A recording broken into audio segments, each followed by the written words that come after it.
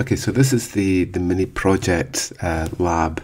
So in this lab, we'll be investigating JavaScript, Python, and Node.js to be able to see if we can get our crypto to work.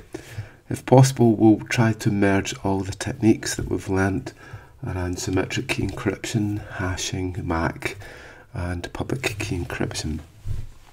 So the first thing to do is to run this page here, and what we'll do is we'll generate some key pairs and see how long it takes to be able to generate them using our different devices.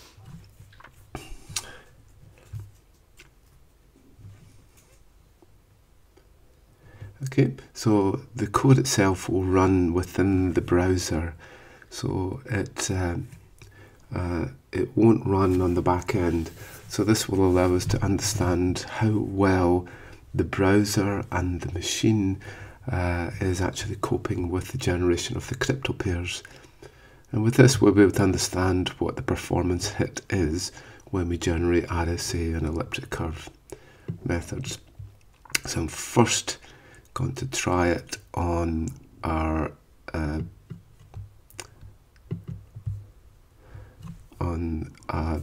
Firefox on a Mac here. So let's go ahead and generate our 1000-bit or 1K RSA encryption. And we can see it's 241 milliseconds. If I now try for 2048-bit, it's 713. So let's see the difference when we look at elliptic curve key pair generation. And that did it in 18 milliseconds. 160 is equivalent to 1024-bit RSA, and we see it only took us 23 milliseconds there. 10, 23, 710 milliseconds. So you can actually see that the generation of the key pair doesn't actually change that much when we generate larger keys with elliptic curve, but it certainly does with RSA encryption. So we can try it on another browser just to see the difference in the performance, and this time it's much quicker for our RSA encryption here, and it's obvious that Chrome is more optimized. We can see now that for elliptic curve we're seeing not much change as we generate the different sizes of elliptic curve. So remember, with elliptic curve we have our G point. There's our G point, X and Y. We have certain parameters, A and B. So this is y squared is equal to x cubed plus 7. And then we generate a random 256-bit value, which gives the gradient, and that will give us our public key point here at X and Y. So the great thing with elliptic curve is you can see that it's very quick in generating our public key, where RSA is much slower. You can see in this case it's nearly 1.4, it's over 1.4 seconds for RSA. And you can see that RSA is much slower than elliptic curve for key pair generation. I'll just try it on Safari here. So we'll go for our key pair. See how we get on. 193 milliseconds, which isn't too bad. And then 1.4 seconds, that's a long time to generate a key pair. If we look at our elliptic curve, 13, 10, 12, 15, 6, 6, and 11. Okay, so hopefully that should show you that there is a massive difference between elliptic curve cryptography and RSA cryptography for key pair generation. What to do now is then to run it on your mobile phone. So get a mobile phone and then run it in the browser and see how long it will take. Obviously it will be slower because the processor tends not to be as good on a mobile phone. It will also be throttled back, possibly, to save the battery. But you should see the same kind of thing on your mobile device. Okay, so now let's look at the next part of the lab.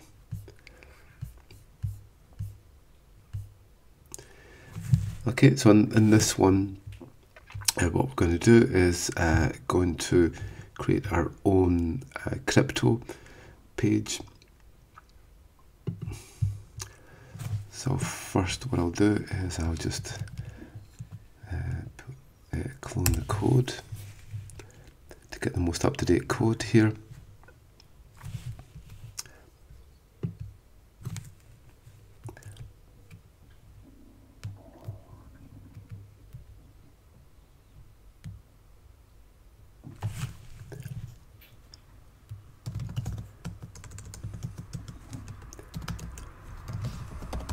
Okay, so you should find it here.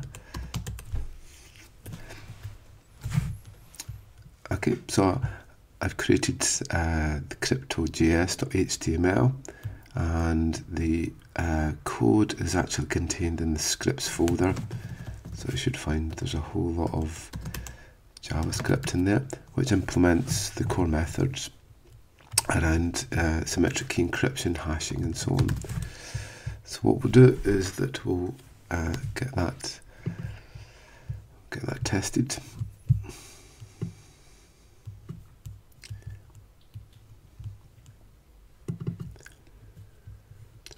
Version 5.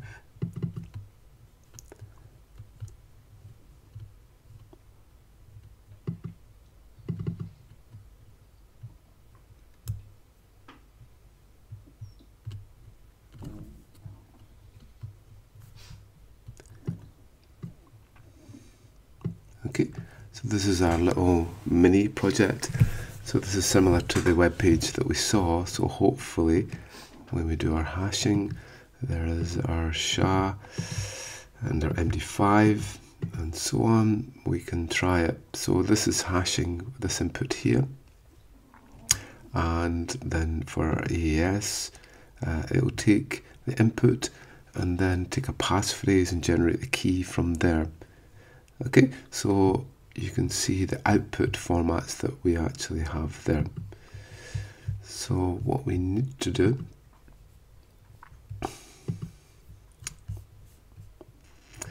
is now go and test. So we can use OpenSSL to be able to do a quick test.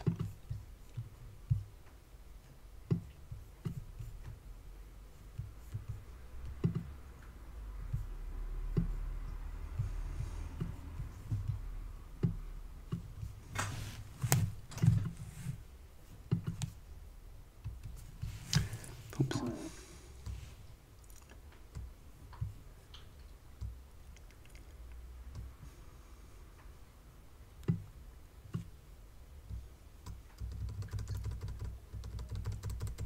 Okay, so the minus end doesn't put a new line in, so we'll try this one. I can see here that the MD5 code starts with 8B for hello, so we'll just try that and that it's there. Okay, so go ahead and try it with the Python code that we've created here. So this code.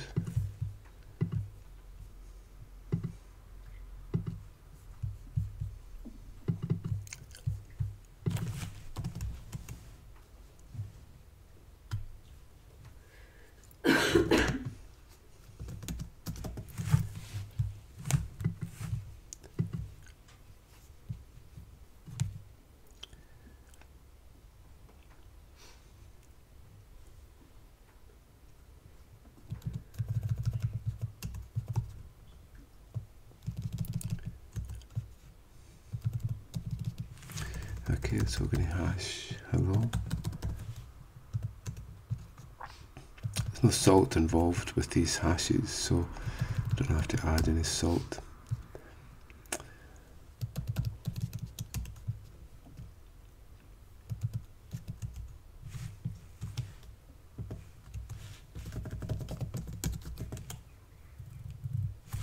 Okay, and there we go. There's AB at the start, so that test fine. Okay, so do it for these ones here and see what you get in return. So the web page should show the same as the Python code, should show the same as OpenSSL.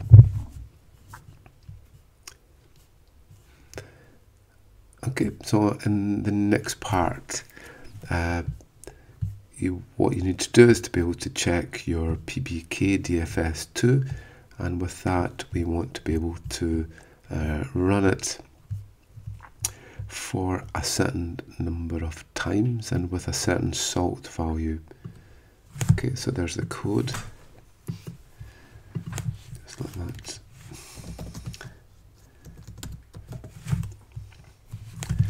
And we'll paste it in, and unfortunately we've got to just get this to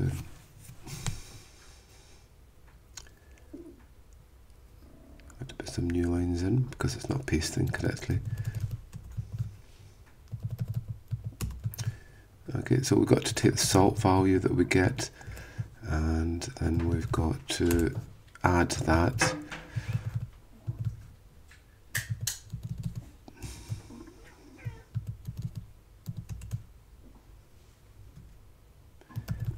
There's the salt there, and then we have a number of rounds. The number of rounds is 1000 in this case. So let us check the code. There should be a bracket there. Okay, so we're going to take our salt value that we see generated from the web page. We're going to take our string, which is hello, and we're going to generate our PBK DFS2 hash with 1000 rounds and with that salt. Okay, so there it's there. This is the salt that we're using, so you would pick the salt off the web page that it gives you, this here, and paste that into your Python code. So if you look at it, there's the PBK DFS2 identifier. This is the number of rounds that we go on. This is then the salt that we're using, and then this is the hash that is generated. Okay, so if you remember, when we use salt, we identify it between the dollar signs there, and in this case we're using a number of rounds that we go around. The more times we go around, the slower it will take to compute. Okay, so you should be able to match up your values, hopefully. Okay, so as I said, there's the salt that we're using, there's the rounds, there's the method, and then we have our hash at the end. Okay, so do the same for RIPEMD160 and see how you get on. Next thing we'll do is we'll check for our MAC codes. So we're using HMAC here. So we'll give that a try. But we'll just use one here. So in this case, we sign with a passphrase or with a key. So we're generating that from the word QWERTY, and we're taking a message, and we're going to sign that message with our key. Okay, so we'll just give that a try. So there's no salt involved in this one. So we can see 7F here, 7F, and there is 7F there. Okay, so remember, MACs are to take the message, to take a secret key that we generate, in this case from a passphrase, and encrypt the hash with that. Okay, so you should be able to do that. and got a little node program at the end here if you want to try it out to see if we get the same answer. So this is MD5 here.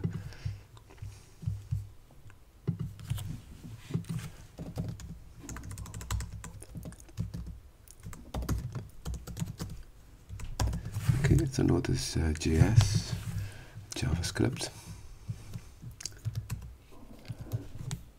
And I'm using the crypto library here.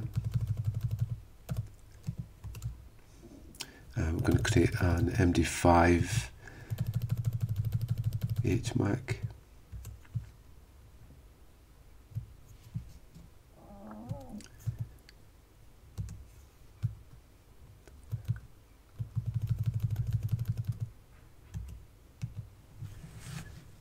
Okay.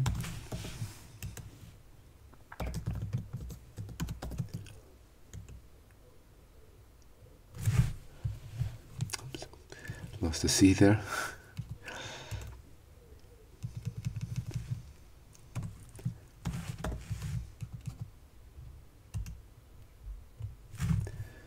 Okay, 7F43007, that's the same. Okay, so always make sure when you're doing your crypto is to run it with different libraries and so on to make sure that what you see is cross-correlated with your own code on a different system. Okay, so that works fine. So the next thing that we're going to do is we're going to test our symmetric key encryption. So this time we have a salt value that we need to be using. So we go to our page. So just let me pick off the command that I'm going to use first and get that all set up. Okay, so we're going to take hello, we're going to use CBC, a passphrase of QWERTY to generate the key, we're going to encrypt base64, and now we need the salt that we've used. So we'll go back here, and now what we need to do is to pick off the salt. So it's this hexadecimal value.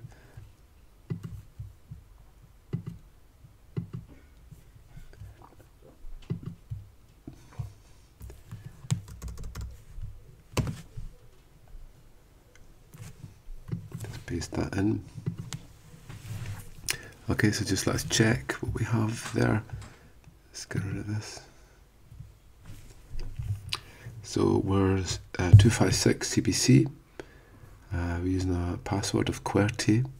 We're using a message of hello with capital H, remember. CBC 256. We're encrypting, and we're using the salt value. And then what we see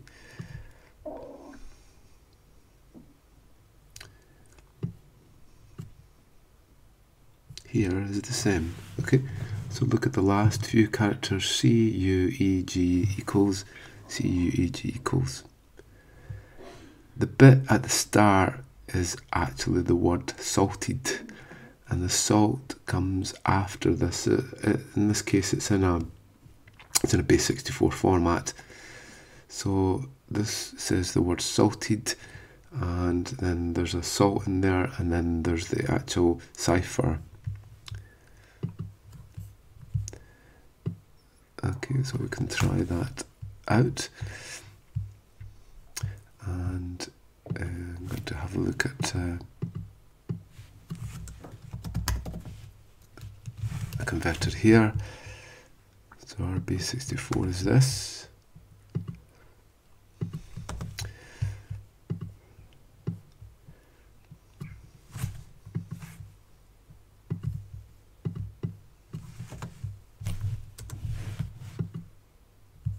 Okay, so when I convert it back, it says the word salted underscore. Okay, so that's a standard format that OpenSSL uses to define that the cipher has been salted. The program then reads off the salt value. Obviously, this will be in a hex in base64 format in here, but we should be able to identify the salt that we're using, and if we use the right key, then it will be able to regenerate our value back again.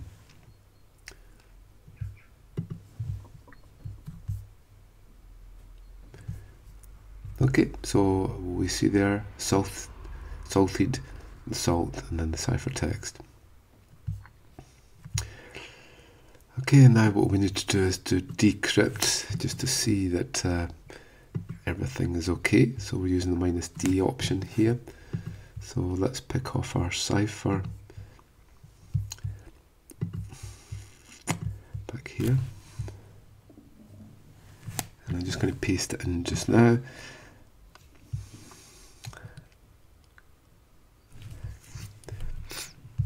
Let me paste it. Copy.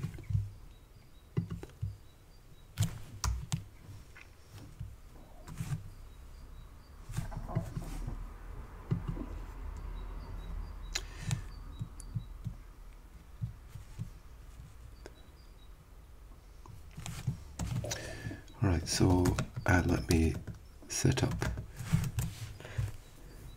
the input cipher, and then we'll try and decrypt this.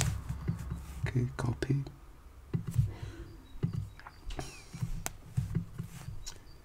Paste there. So that's the cipher. Now what we want to do is then to go back to here. So we're going to try and decrypt that. But the first thing we need to do is to pick off the salt.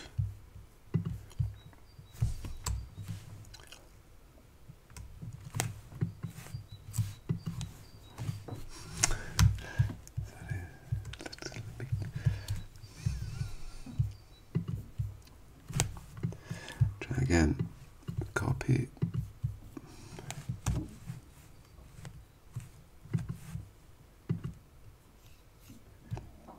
Okay, so in here,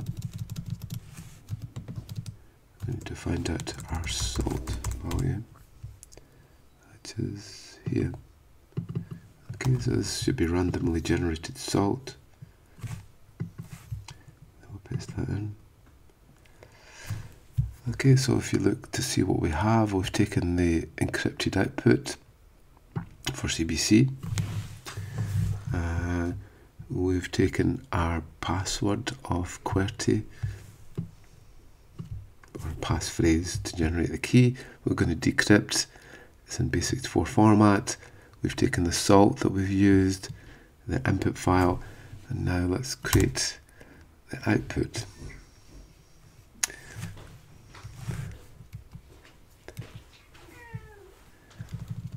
So I called it in.text.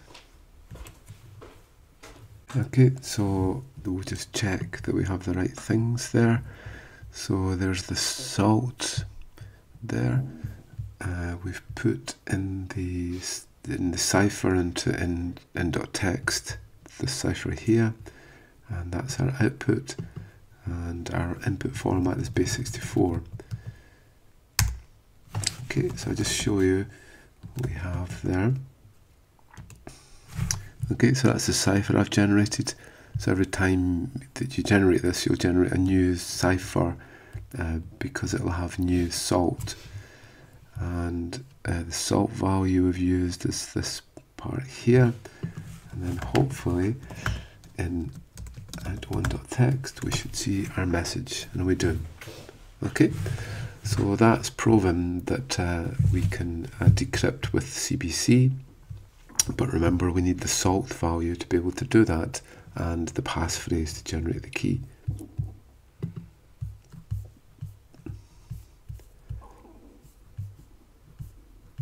Okay, so here's a little Python program that allows you to do this.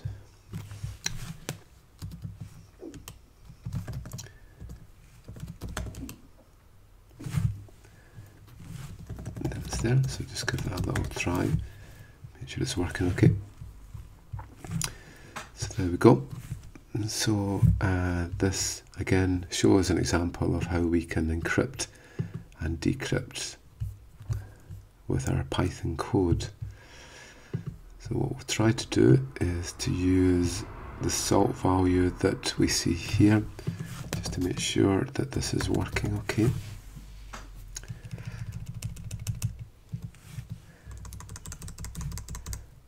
So the salt value I've just created is this here.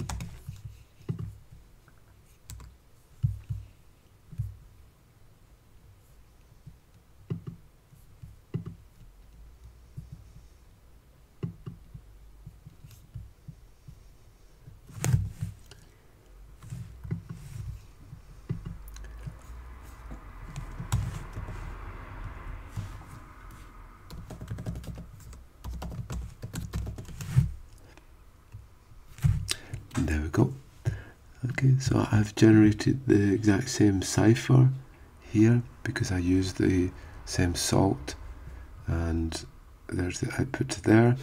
It's in a binary format, and you can see the word salted in there with some characters after it, and then I managed to decrypt it in the same way. Okay, so we've checked it both in our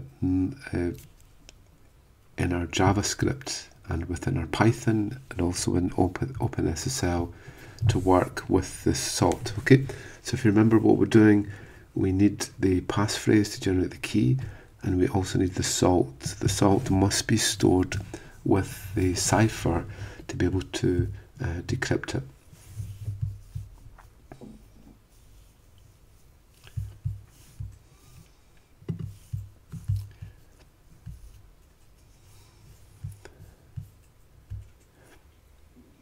Okay, so you should be able to do the same thing with DES.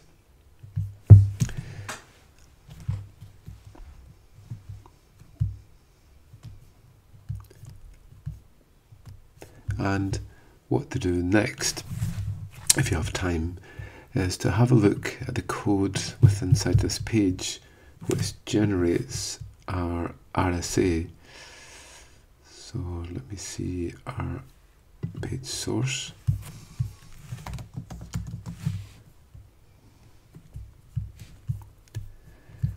Okay, so the code that you've got to integrate for RSA is this code here. Then there's a little bit there, and then if you copy this code for elliptic curve, so this code here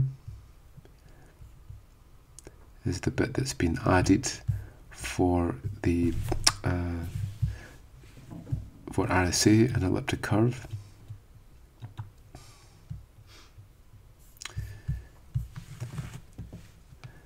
And then down here,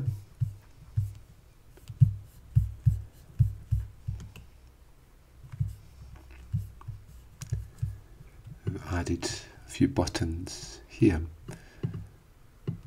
Okay, so you should be able to copy this part here, and this part here will call up this method with 1024. So if we find that one, you should copy this function here within just after the bit here, T13. Just copy and paste this bit in here, and hopefully it should be able to implement our RSA key generation. Okay, see how you get on with that. If you want, you can take all of the code here and copy and paste it and edit it down. So for the last thing, we'll do all the same things, but we'll do it in node.js. Okay, so I've included a node.js file on here. we just give it, let's have a look at it first. Crypto.js, then it's there. So there's a few things left to do, but this is equivalent to our JavaScript program, but we can now run it on the back end. So this is us doing our hashing here. By default, this is the message and the password, but we can enter a message or a password through the arguments in the code. So we'll just give that a little try.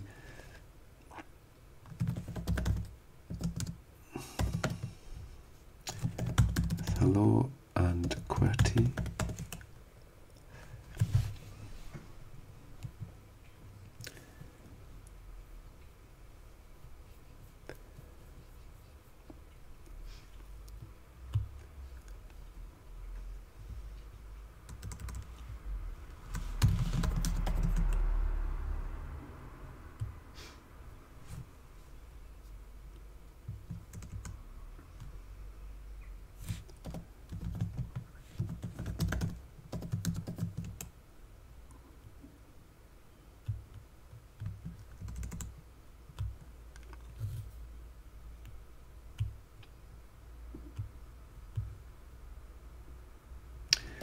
It's just struggling with one of the inputs there, so just let me modify the code.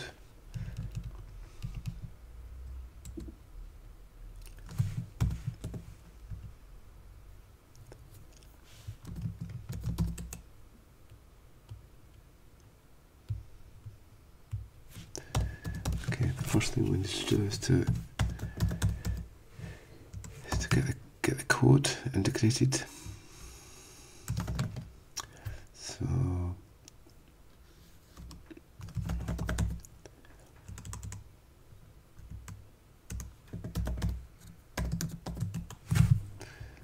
just Crypto.js, npm install Crypto.js. And so this will download our JavaScript files for us, and it wasn't implemented. So we'll give that a try now.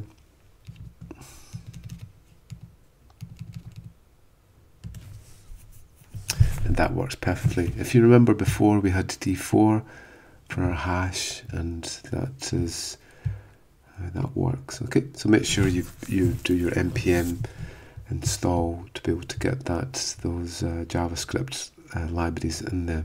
Okay, so we've also implemented very basic AES method there. So first thing to do is to check our values, and that should be okay. And now what we can do is implement different modes. So on this one we will implement CBC.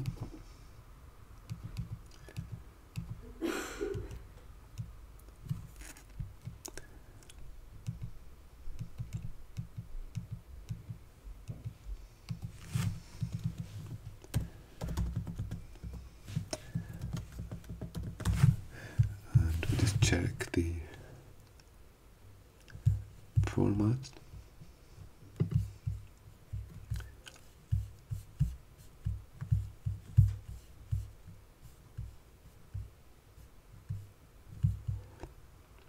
So we need a mode, Crypto.js mode.ecb .cbc. Do the same for the decrypt, crypto.js.mode.cbc. Give that a try.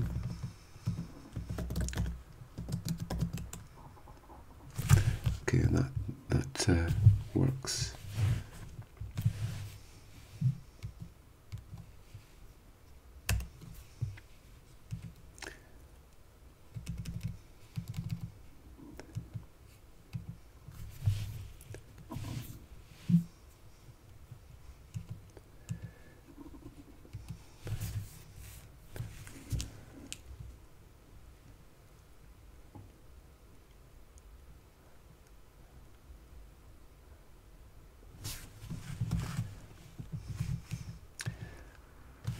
We'll just try it with a message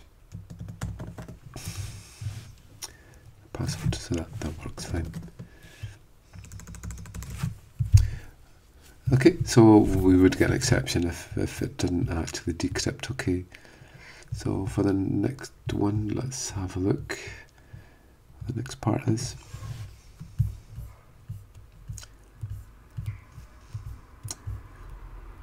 okay, so we can go ahead and we can check. Now what we'll do is that we'll decrypt certain hash value, certain cipher value. So if we go back here, and I need to generate another one. So here is the cipher for CBC.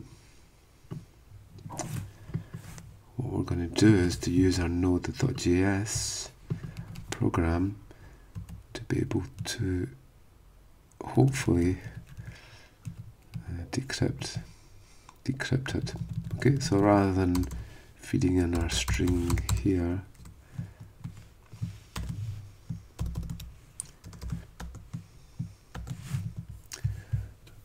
we're going to paste it in here.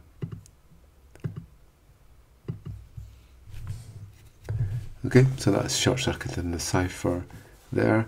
CBC, that's our cipher, contains the salt, everything should work, hopefully.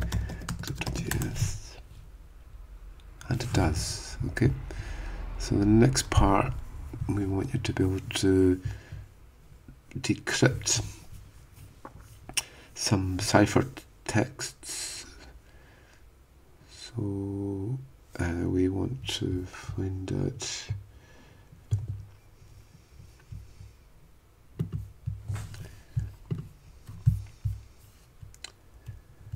the ciphertext for these ones. Okay, so copy and paste and put them into there. Okay, so go ahead and try out the other ones that we have for our node.js. Shouldn't be too difficult to implement RC4 in the same way that we did before. So that's just a matter of doing our code and replacing AES for RC4. That's what our object name is called.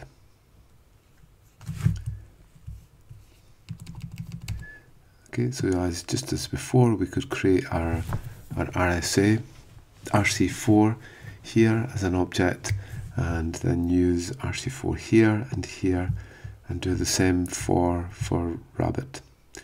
Okay, so that's been an outline of this mini project.